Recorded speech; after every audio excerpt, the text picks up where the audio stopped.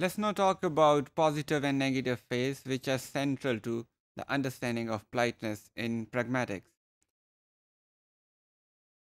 Under politeness theory, we can divide phases into two kinds: positive phase and negative phase. Positive phase refers to somebody's desire to have uh, involved in another group, in a group especially to which one belongs to, or in any other group which he assumes to be a part of. It reflects the desire to have one's self image approved by the others, as well as the need to be connected, to belong, to be a member of the group, where it is expected that when we talk to others, we respect their affiliation to the group. For example, when you are sitting in a group of people and you, instead of saying to the selected people, let's go outside, you say, everybody, let's go outside. When you say this to selected people, you probably violate their positive image because you leave them out and they feel left out. And you could recall some of the situations in your own life where you might have done this, or this might have happened to you. This doesn't look nice in general social situations. So positive faces when we do respect others affiliation of a group and we include them within that group or a part of society. Negative face is opposite to positive face, but however, negative face doesn't mean something bad. It is just opposite to what we construct as positive face in relation to politeness. Negative face is the need to be independent and free from the imposition of others. When you are asked to do something, you may not be imposed upon by others uh, when you are requested to do that. So this kind of freedom is actually taken care of, involves taking respect for your negative face. It also can be referred to as somebody's right not to be dominated by others, and the act to act with some sense of individuality or independence. For example, in situations where we give people options or we apologize before interruptions, we could assume that we are respecting their negative phase. For example, it is necessary to interrupt in somebody's phase. You might choose certain expressions like "I'm sorry to interrupt you, but the matter is very urgent, so I have to just come in or interrupt you." So in such situations, you probably take respect for the negative phase. Involvement is a concept which is very close to the idea of negative phase. It refers to the need people have to be involved with others and to show this involvement. It is a person's right to be considered as somebody who is a valuable uh, and supporting member of a society or group.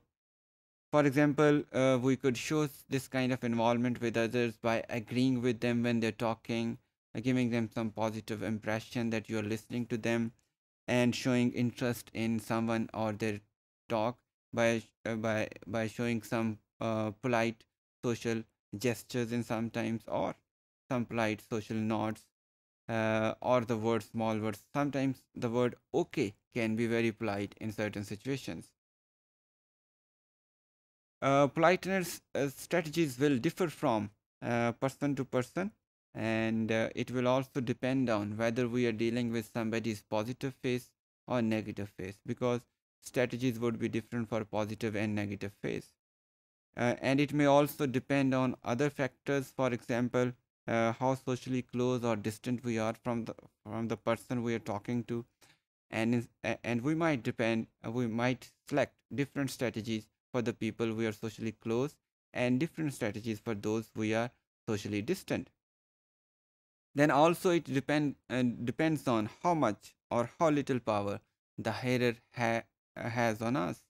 If the hearer or the listener has more power in a social situation than ourselves, we will probably choose a different strategy. And if he has a little power than us, we will have a different strategy. then it also depends on how significant what I want is to me, and how significant the same thing is to the others.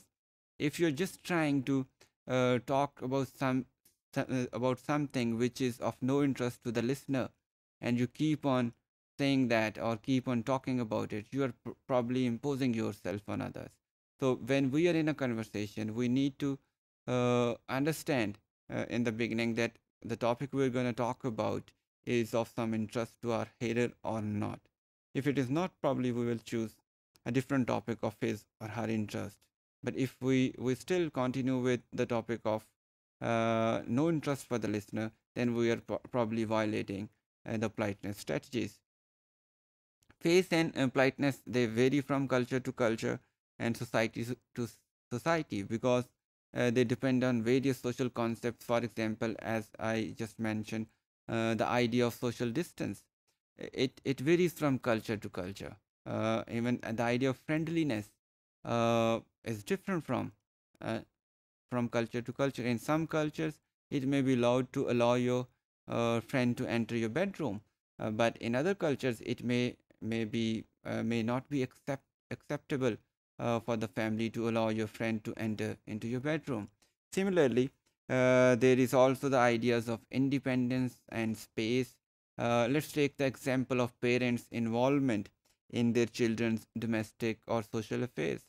In Asian societies, especially in Muslim societies, we know that parents have this liberty to interfere or even decide about uh, their their children's social life and domestic life. But in Western societies, we know that after the children reach a certain age, the parents do not interfere much in their social or personal life. So whatever is said in this domain of the relationship between parents and children, it has to be decided by various cultural norms we adhere to. So so politeness would also depend on those cultural norms which we are a part of. Therefore, we could assume that politeness strategies does vary from culture to culture.